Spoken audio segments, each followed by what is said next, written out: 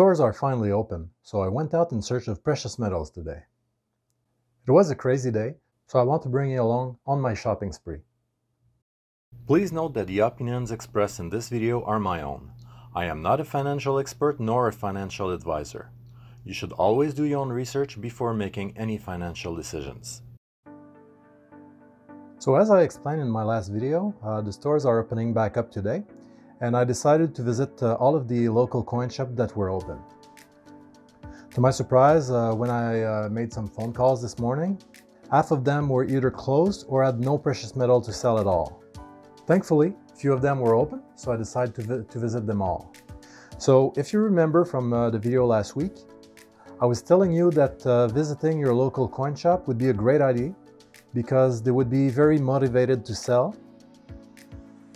I will let you judge if my predictions was correct or if I was completely wrong.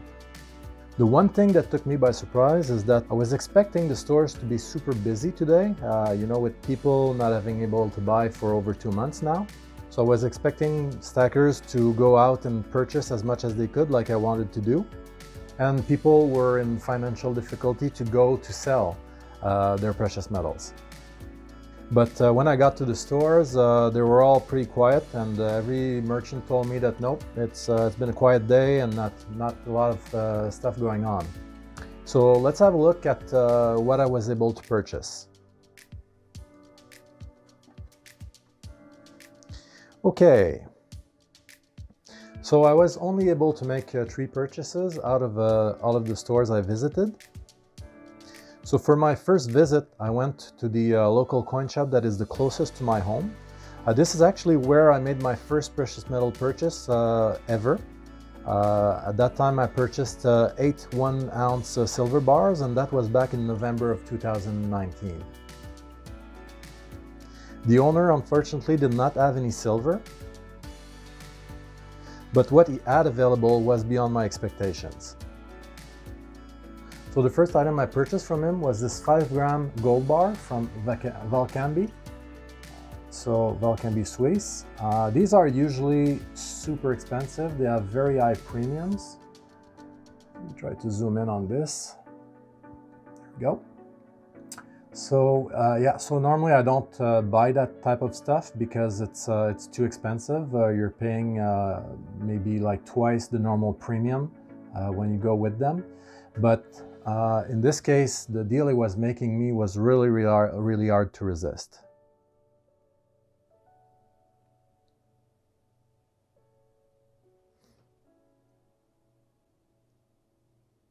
So he was asking for a premium of 11% on it, which is crazy low considering the size of the bar and the market right now. I've been purchasing gold for 2 months now, I would say. And premiums have kept going up, and we were now in the range of the 20% for 1 ounce. And so on a 5-gram like that, I would expect to pay like maybe 25% or at least 20%. So at 11, it's the type of premium that we were seeing before the crash on a bar of that size. So that's very, very interesting. So in terms of numbers, he was charging $430 Canadian for it. So that's 307 US dollars. And in terms of premium, that's about $45 Canadian or $32 US. For something that is about the 1/6 of an ounce, it's a really, really good price. So I couldn't resist. I purchased that one for sure. Just put this one aside. Put it here. So the other thing I purchased from him is this PAM Suisse. It's Palladium, so it's a 5-gram bar as well. And wait until you hear the price on this thing. Just get closer to the camera.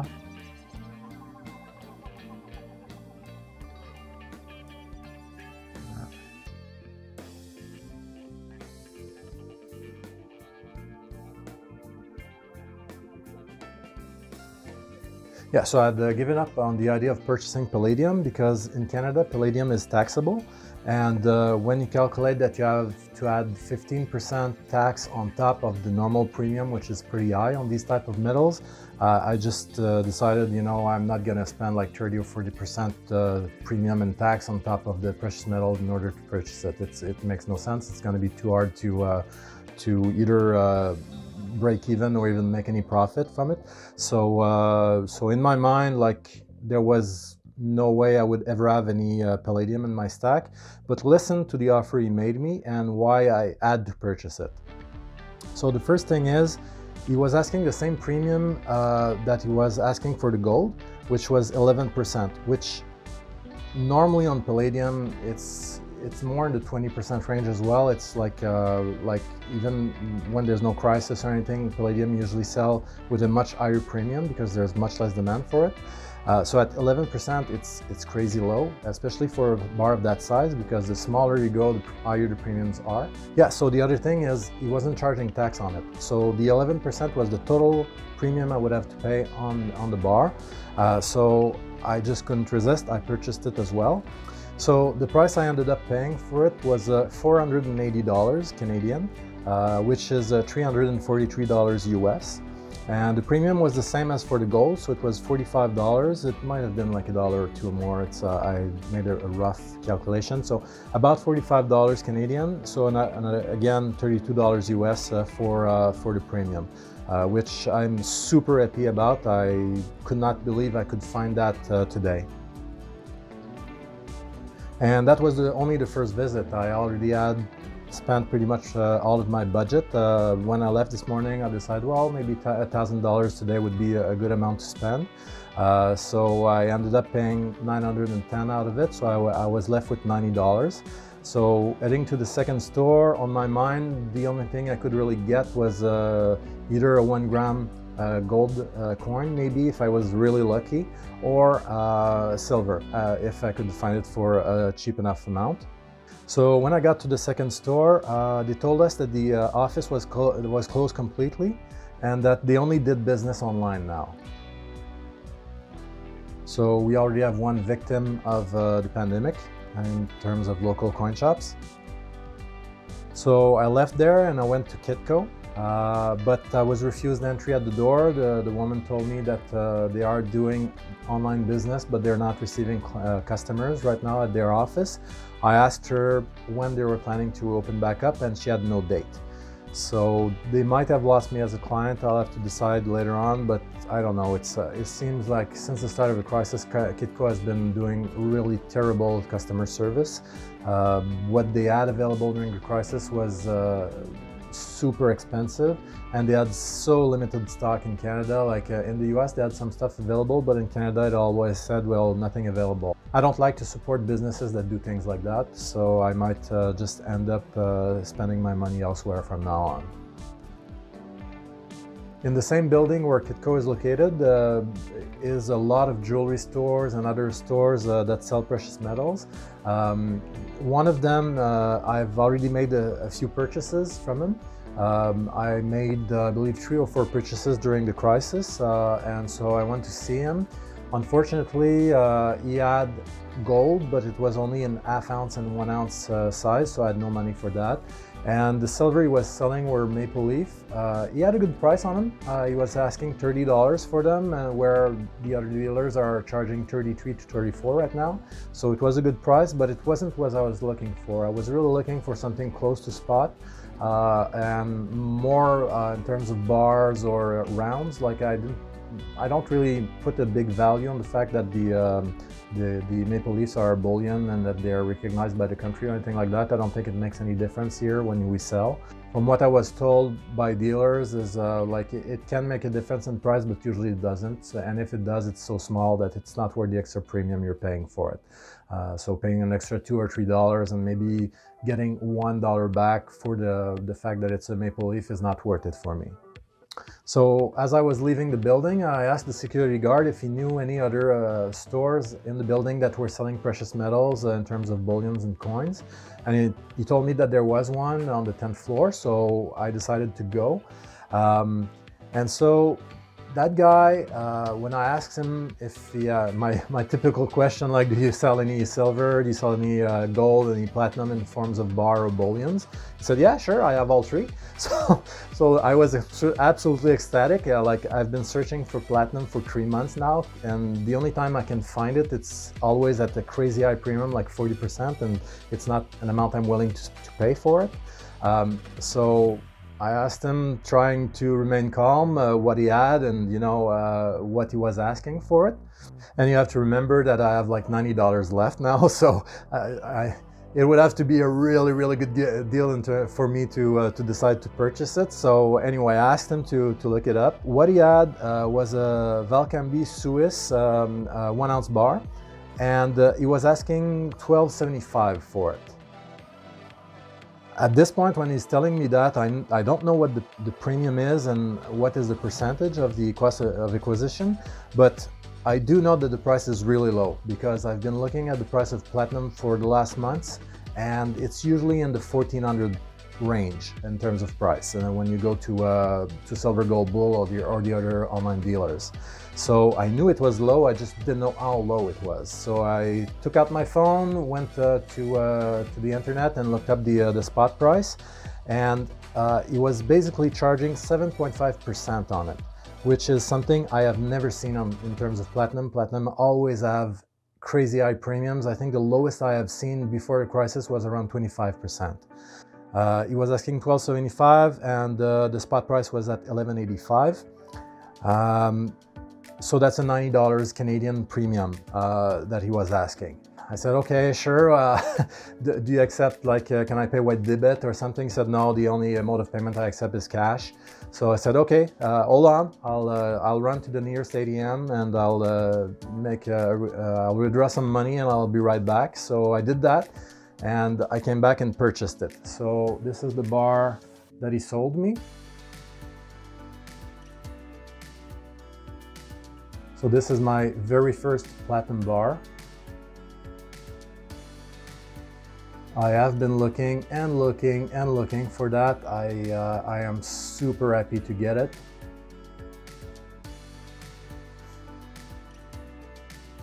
And yeah, before I forget, while I was at the first dealer, he had the pro version of the Sigma testing machine for precious metals, so he was able to show me, like, when you put your bar under, what it does. And it's a little bit different than the one I've seen on other videos where the basic model is like a black and white display.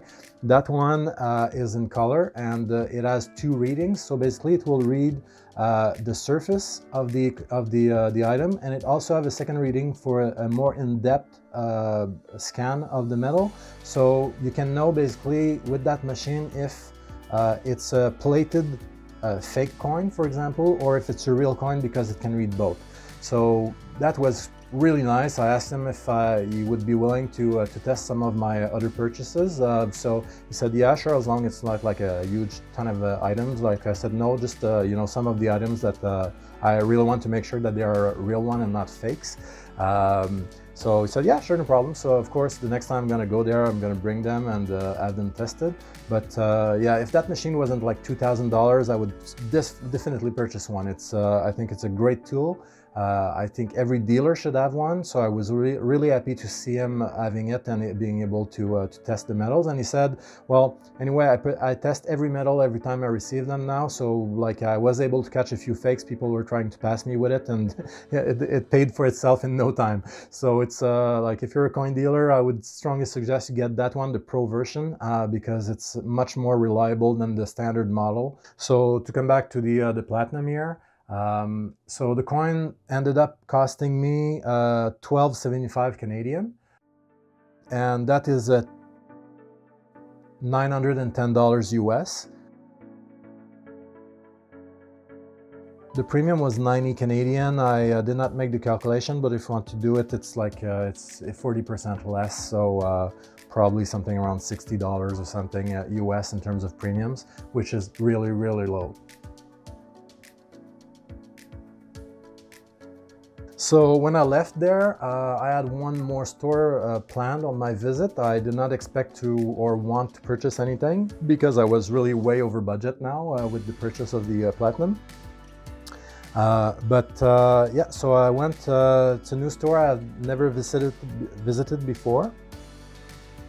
So when I asked the owner, he told me, no, I don't sell any gold or platinum, and I don't have any silver bullions or bars or rounds or anything like that right now in stock. But he said, I just received a large order of pre-1967 Canadian 80% silver. So if you're into circulation coins, I could sell those to you, like I have a lot of them. And actually, I can give you a 40% discount on them. So when he said 40% discount, I didn't know what he meant, because usually like the dealers are trying to sell like as low as possible. So I didn't understand he could make such a large discount, but I accepted to look at what he had. And it made sense, because everything he had was not like call or bad condition coins. It was either AU or MS condition coins. So normally those have a pretty high premium on them. So at 40%, basically, if I was to purchase the lowest grade that he had, I could get it for spot. He said, well, I'm gonna give you 40%, but I'm not gonna go below spot. So if it comes below spot, I'm gonna charge you spot.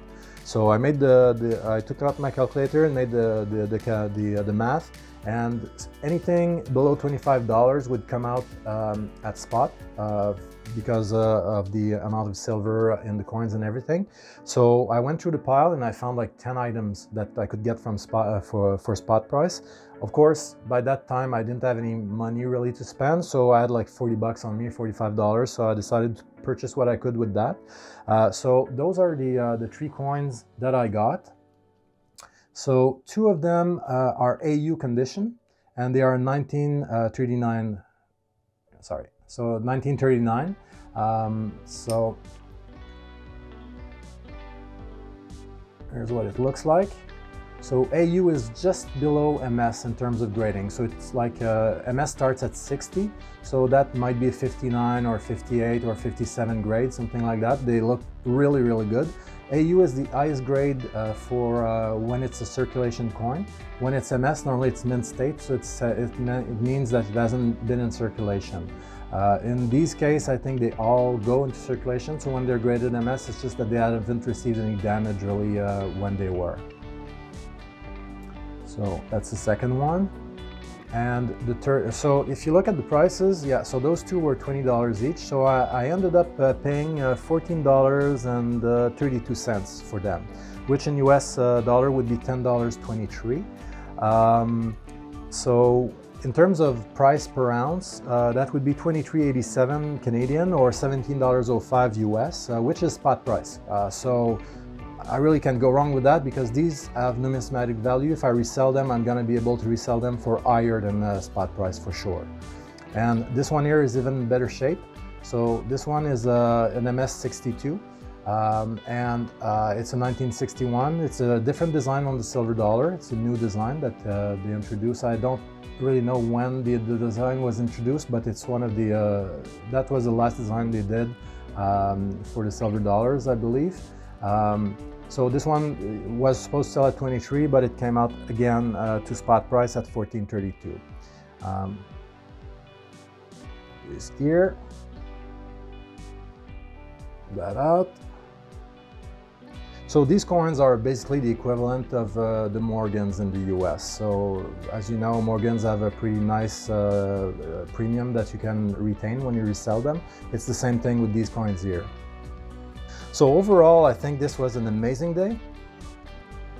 I ended up spending 2,228 Canadian dollars, so that would be 1,591 US dollar. I usually don't get over budget, but for every single one of those purchases, I felt I had no choice. The deals were just too good to pass up. And next week, I'm hoping to go back to the place that had the silver for sale and hoping he has some left, and then I can clean them up. So hopefully he won't sell too much this week, and I'm going to be able to add a lot of these items to my stack. That was my day. How about you? Were you able to find any amazing deal? Are your stores reopened? If they're not reopened yet, I strongly suggest you put some money aside and try to get the great deals when they do. Because as you can see, all of these items were selling at pre-crash levels, basically, even lower, because Things like that that have premiums over 20%, we're selling at 11 right now. So I think the merchants are really hungry, they want to make money, and they want to sell right now. So try to take advantage of it. So for next week, I'm trying to decide between doing either a full stack update video for the 6 months of stacking I've been doing, or I could do a video to try to clean the coins that I purchased that are all milk spotted. So let me know what you want to see in the next video. Just leave a comment below and I'm gonna take it into account when I decide to make the next video.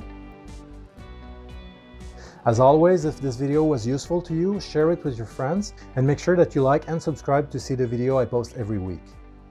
Also, if you have not watched this video yet, I invite you to do so. It's an interview I did with one of my local coin shop owners, and he explains how he buys and sells. So it would give you a good, real insight into the mind of a coin dealer. The guy is really passionate about what he does, and he was a real pleasure to talk to.